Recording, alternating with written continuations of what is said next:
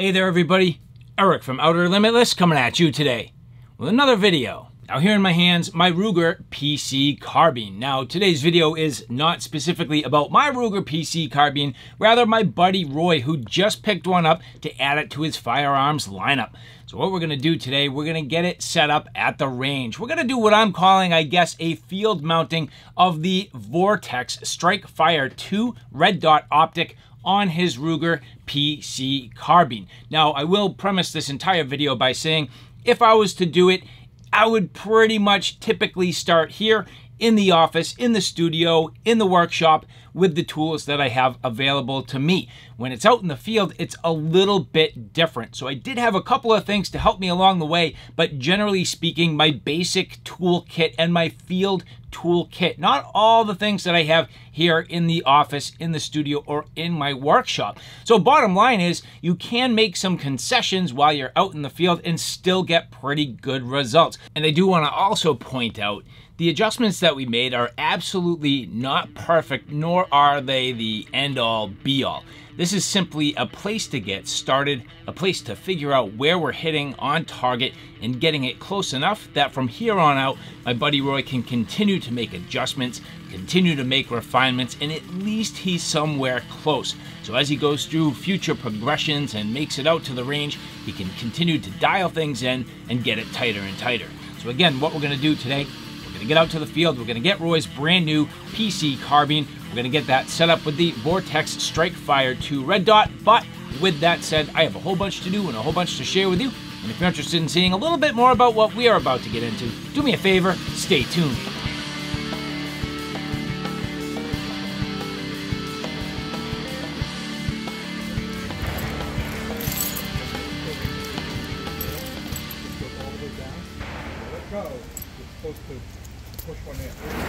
Alright, so if you had two scope rings, okay, I would try to level this both in this direction and in this direction. But where this is a single scope ring, I'm really worried about the twist because it's going to be fixed this way no matter what we do.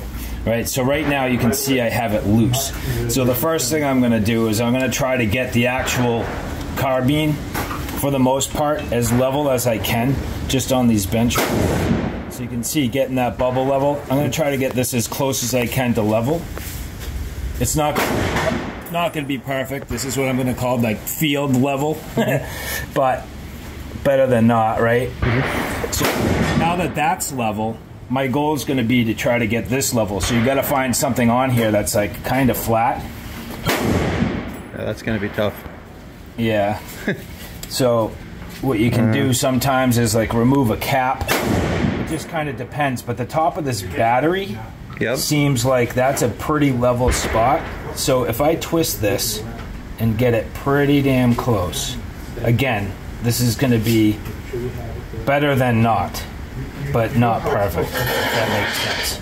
Okay, and once I get that pretty damn close, just going to double check that this didn't move on me much. It did a little bit. Going to make a minor adjustment, and that's going to be what we do. From there, I'll lock it down. Okay. All right, and so now I'm just going to torque this down. I don't know what value it's looking for, but I'm just going to kind of feel it out, going nice and easy, even across both sides.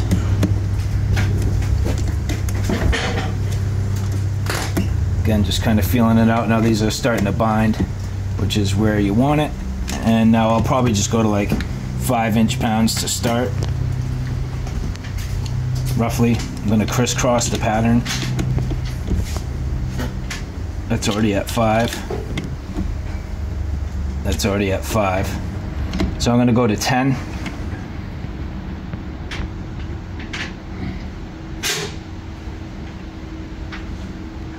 My gut's telling me to stop at 8.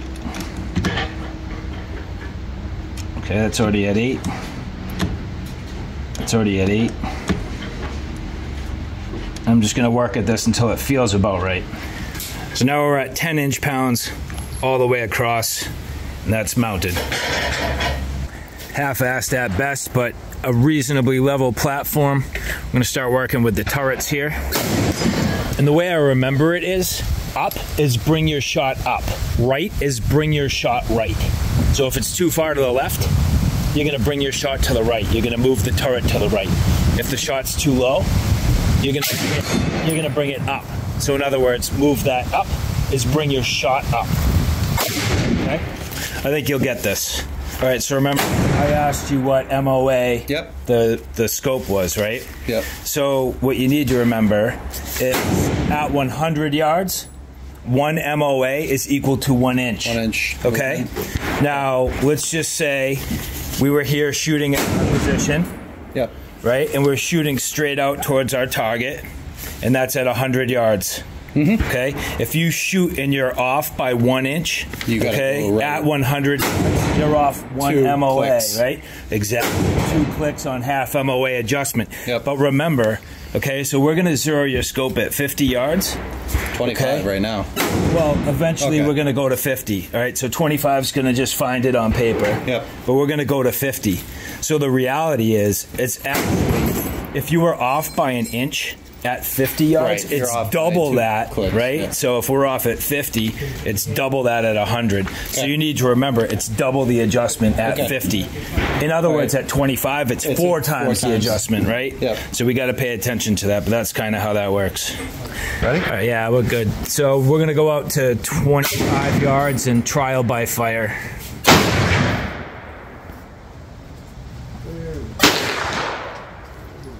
And you're just actually a tiny bit to the right. All right, so Roy, your first shot there is literally, I would say, a little bit high by a touch. Don't adjust the elevation, but you're gonna try to pull your shot left. So you're pulling your shot left. So I would say probably like 8 clicks to start. And you're pulling it left, so you can see. Yep. 8 clicks? Yep. Yeah. Yep. That was 2 clicks. That was 2, yep. Okay. Let's see how that goes. I'll turn the brightness down on this a little bit. A little too. Yeah, the least bright, the tighter the aim will be. Okay, here we go. Dead center. Nope, hold on, let me take another one. That was bad. That second shot was... I can't even see. Okay, so you are a little low and still a little right. So because you were high and then you were low, I'd say just shoot it again. Keep pulling it. Let me actually increase the brightness. Keep pulling it left. So after 4 or 5 shots, I do 8 more clicks left.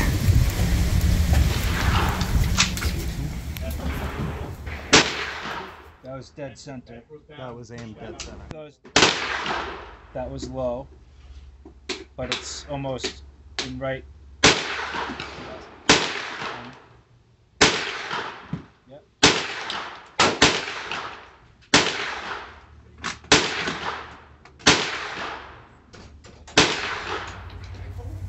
Okay, and the AR-15 is moving to the small. And once you get into rifle, this is kind of a must. Also conceal it. In a way. All right, so going out to 50. All right, so those are 1 inch. That's a 1 inch grid. Okay. The whole thing, or each square is 1 inch. So we'll know once he starts hitting what he needs to do to adjust. So every inch he's off in both directions, he's going to have to click his adjustments 4 times, basically. Obviously going dead nut center. Can you see that okay? Yep. Do you have any magnification on that, or is that 1 time? I don't know. I think that's 1 time magnification, right? That's it. I have the manual. I think that's just 1x. There's no zoom capability, right? No. Yep, so... Just 1x. You're high. That was...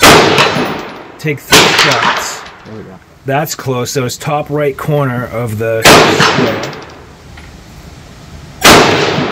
Where is he? I don't even... That was a little high. Those 1, 2, 3. Okay. Roy, hold on. Time out, Roy. Time out. Flip this. Use that to your advantage. Okay. There we go. Yep. Keep it as steady as you can because you're trying to zero, so you have to bench.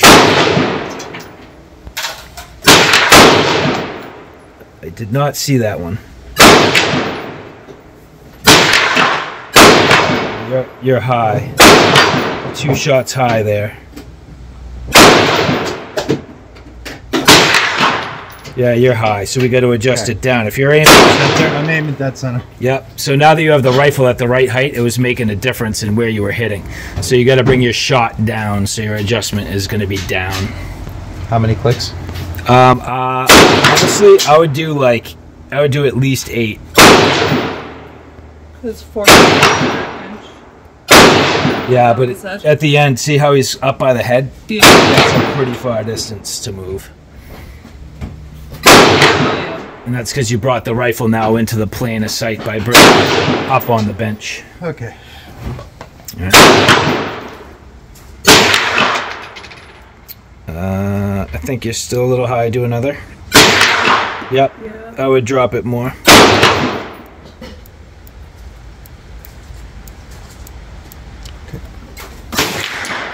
Nice. That was center of the neck, so that works. Let me try that. You're getting closer. Big steel target. Nice. All right, so you need to come down another 8. Okay.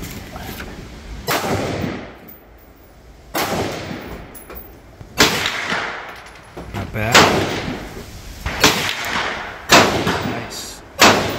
Still a touch high. Just a touch high. So you can bring it down if you want, but just Still a touch high? Yep, still a touch high. Another magazine out of it. Put that one next to the box. I'll try again. You're grouping about, I'd say 2 inches high from center of target. Still, really? Yep, but you're getting damn close.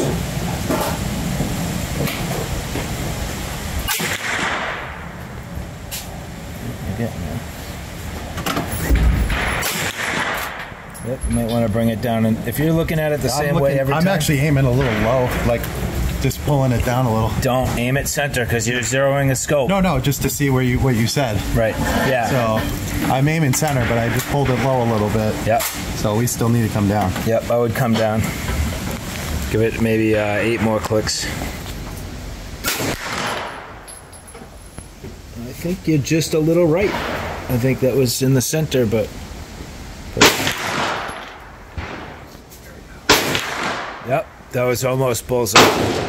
Just off the. Yep. All right, brother, you're dancing. So this is all about how good can he aim and how good can he breathe and. Am I still going for dead center? Oh yeah, you're locked in. So this is zeroed.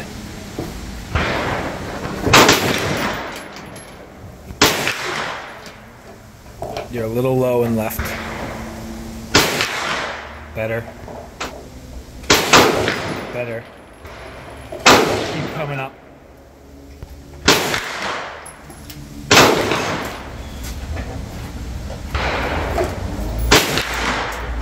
Do you want to?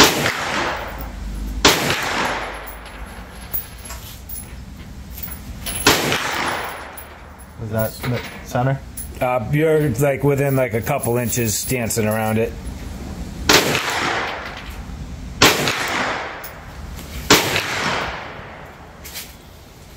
Okay, so it's done, right? Yep. That's ringing. Holding it very, very tight. Give me Headshot.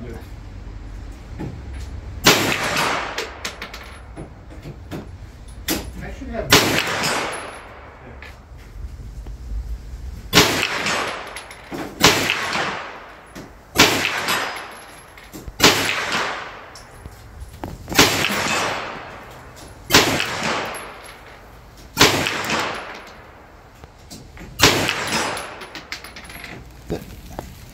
Got a couple. You're low. Way low. Up. Up. There you go. There you go.